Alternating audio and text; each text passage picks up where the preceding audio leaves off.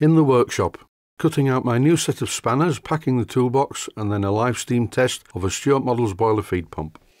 If you bought a set of these spanners, you could cut them out using a hacksaw, but bear in mind this is stainless steel, so it's quite hard to cut, surprisingly hard. I'm using a very over-the-top, far too big bandsaw, being very careful not to cut my fingers off at the same time.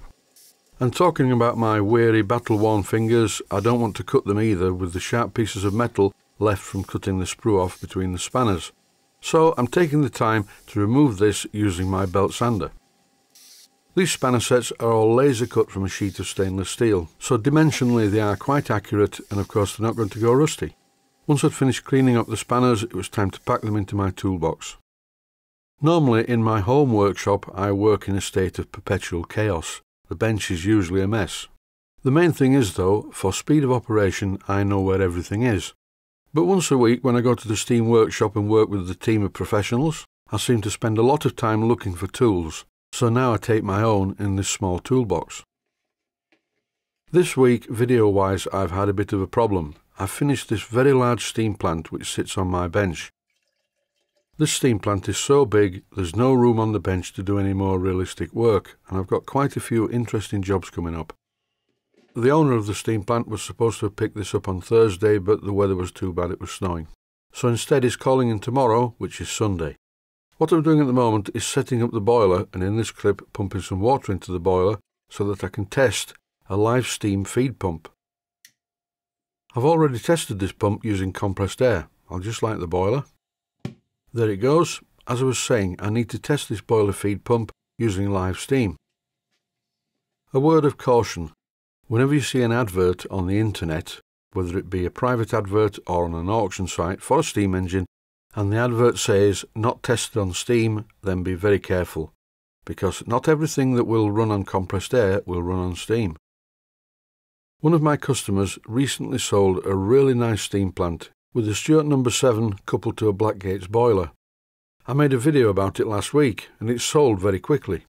After the sale was completed, the buyer contacted me via email. He's asked me to fit reversing gear to the engine, and luckily there's some part finished reversing gear with the engine. Then he went on to ask me if I could make a steam turret, so the steam boiler could be used to provide some steam for other steam engines that he has in his collection.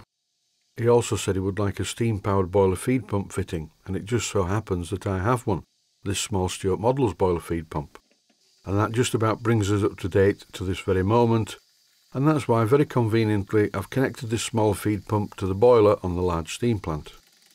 And as soon as I put some steam into the engine, it starts to run. Note to self, when running steam-powered boiler feed pumps, it's a really good idea to connect a pipe to the water outlet of the pump, and that's what I'm doing here. The pump is running quite erratically. That's because the steam pump is still a little bit on the tight side. This should get better with a little bit of running. I've not adjusted this pump at all, this is just the way I received it, and because it's tight, the main piston is not travelling the full distance yet, but it will do after a while. As I move the piston manually, I can feel that it's quite tight at one end of the stroke. But the good news is the pump is pumping water, so it's doing what it's supposed to do, and after a while, the piston rod starts to travel the full distance. This pump, like most of these small Stuart pumps, is very sensitive to adjustment. And the problem with it is, the gland is a little bit tight at the steam cylinder end. The water cylinder is perfect, it's pumping water beautifully. Unlike a Southworth Engines pump, which is a double acting pump, this pump is just single acting, but as you can see it's pumping plenty of water for its small size. And after a very small adjustment of the gland at the steam cylinder end, the piston rod, which is also the pump ram, is travelling the full distance now.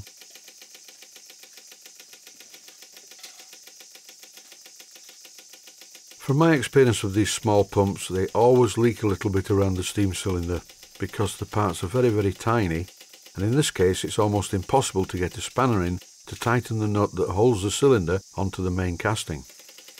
These two hexagon bolts that are really the only thing holding the steam cylinder to the casting are very difficult to get to, and the only spanners that I can get in there, guess what, are the Blackgates Engineering spanner sets. In fact, the very same Blackgates Engineering spanner sets that I cut out on the bandsaw at the beginning of this video. The tapping noise you can hear is the shuttle valve going back and forth inside the steam chest, and that's moving very smoothly, which believe me is not always the case. Pumps of this type, in the full size, often referred to as weir pumps, generally had a reputation for being a bit quirky and problematic at times. So making a live steam boiler feed pump work successfully at this size is quite a feat of engineering. If you're thinking about making one of these, I would try and talk you out of it. They are very difficult to make, and even if you make it, it's not bound to work. This one, luckily, is very well made.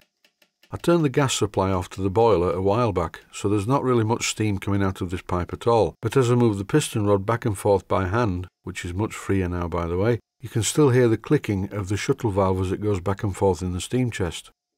Once I remove the piece of silicone rubber pipe from the inlet and open the steam valve, you can really see how little steam there is available in the pipe, next to nothing. So where do I go from here? Well, first of all, I'm going to put the steam pipe back on the original large steam plant because the customer's picking that up tomorrow. Then I'm going to run this engine in a little bit more using compressed air, after which I will fit it to the 7A steam plant. But that's it for this one. Thanks for watching, and I hope you found it useful.